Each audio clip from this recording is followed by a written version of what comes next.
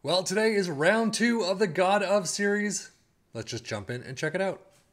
This is God of Chaos. Now, the creator, different from the God of Dynasties, has definitely taken a look at this very closely. This is considered version 1 PSGD, but it is an upgrade from a previous version 1, and they kind of go into what the changes are and why they made those changes for this tactic.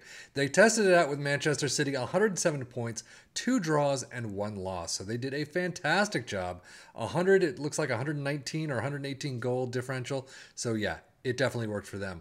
But we're going to check it out with our 3 teams as usual of Liverpool and Aston Villa in the Premier League and our championship side of Ipswich Town. So with all that said, let's dive in and see how our teams did.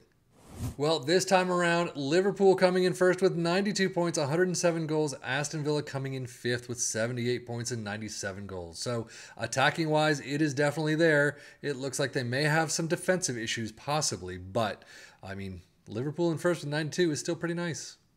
Liverpool yet again coming up against Aston Villa in a final, but this time the Carabao Cup final, winning out in penalties 1-1.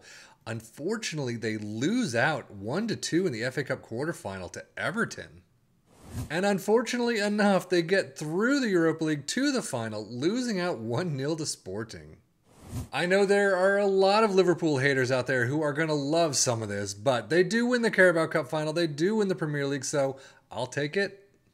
Squad-wise, goals 25 for Jota, Salah with 22, Nunez with 20, assists 19 for Trent, 16 for Tsimikas, and then average rating, Connor Bradley gets in there with a 7.34, but a 7.31 for McAllister. Aston Villa's schedule, we've already seen them lose out the Carabao Cup final in penalties to Liverpool, and then they lose out in the FA Cup quarterfinals 1-1 in penalties to Arsenal. However, unlike Liverpool, they actually win the Conference League final in Europe 4-1 against Fiorentina. So again, it's not an awful season for Aston Villa, but it's not the best one we've seen. 5th place in the Premier League with 78 points. You definitely could make up some of those points, though, I think, if you took control of this. Winners of the Conference League, runners-up of the Carabao Cup, not too bad. Squad-wise, you can see 38 goals for Ollie Watkins, through the roof. 25 for Ramsey, 20 for Zaniolo. Assists, 19 for Zaniolo is up there, 16 for Moreno and Ramsey. And then average rating, Ramsey gets a 7.55. Data Hub looks pretty standard, attacking through and through. Defensively, looking pretty nice. Goals per game, 2.82, 0.66 conceded, 0.77 XG against. Aston Villa's Data Hub looking pretty nice as well. They're missing out just slightly on goals and a couple shots per game and things. Defensively, they got some missing pieces to Liverpool's, but not much. Goals per game, 2.55, 0.97 conceded, 1.31 XG against. That conceded actually is pretty nice for them. Premier League stats, Liverpool with 2.42 points per game, Aston Villa with 2.05. Most goals in first for Liverpool, 107, 10 down for Aston Villa with 97. Fewest shots against, Liverpool in second with 238, Aston Villa with 362. Most possession, Liverpool 54%, Aston Villa with 51. Most dribbles made, Liverpool making the list with 653. And most shots for Liverpool with just over 700, Aston Villa with just below 600.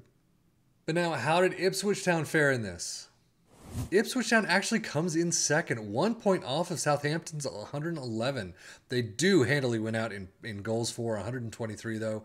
So attacking through and through again, but I mean, you've got that point right there.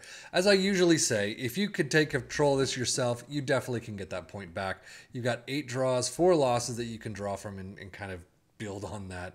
I mean, doing your own transfers, your own shouts during matches, your own training, things like that. I definitely think you could get that 1 point and then some a little bit back and get first. But overall, in this save, they still did a pretty good job. Somewhat standard affair in their domestic cup run. Carabao Cup third round 1-2 loss against Bournemouth. They got 4 goals against Arsenal, though. That is fantastic. FA Cup 5th round, you're just squeaked out in a 114th or 117th minute goal by Brassier. Bam. That is tough, but excellent job. Overall, you're still being promoted to the Premier League, so you got to say pretty nice. Squad-wise, they don't have a lot of green, but that's usual. Connor Chaplin with 17 goals. George Hurst only down with 5. Assists, 25 for Leif Davis, who does stick around this time. Average rating, Leif Davis with a 7.44. Championship stats in second for Ipswich Town at 2.39 points per game. Most goals in first with 123. Definitely far off from everyone else. Fewer shots against in first with 307. Most dribbles made with 748. And then most shots for in first with 857. So let's dive into the tactic itself. We start out with a sweeper keeper in defend, fullbacks on the left and the right in attack, ball playing defenders in the central spots, 2 DMs. I mean, this is so far exactly the same that we've seen before, except you've got an attacking midfielder in attack up here instead of a CM in attack on the midfield line. Inside forwards in support, I think, are different. Mark specific positions are DLDRs, and then advanced forward in attack up front. Attacking mentality, in possession, attacking with his narrow, approach plays pass into space, focus played on the left and the right, passing directness is shorter, tempo is higher, low crosses and run at defense. In transition, counter press, counter, distribute quickly and roll it out. And out of possession, a high press line of engagement, a much higher defensive line, trigger press much more often, get stuck in, step up more, and invite crosses. So how did it do overall for our 3 teams? Pretty nice. I would say these 2 saves, at least the God of series. The dynasties did a little bit better than the chaos, but it could be, marked down to a lot of different things. Certain individual players may not have performed all that well, or may have gotten injured a little more than other, during the other save. But I think overall, definitely 2 to take a look at. If we look at Liverpool and Aston Villa, yeah, I mean, Liverpool in first, 92 points is better than they had in the God of Dynasty series. Aston Villa doing worse as well. But I think overall, some of the numbers are pretty nice. Overall, I think you definitely have a choice to take a look at. Do you just want that attacking midfielder, or do you want that CM on the line? But I think either one would work well. But that is it for me, 7FM, for the Football Manager blog channel, saying thank you as always for watching. Take care and enjoy.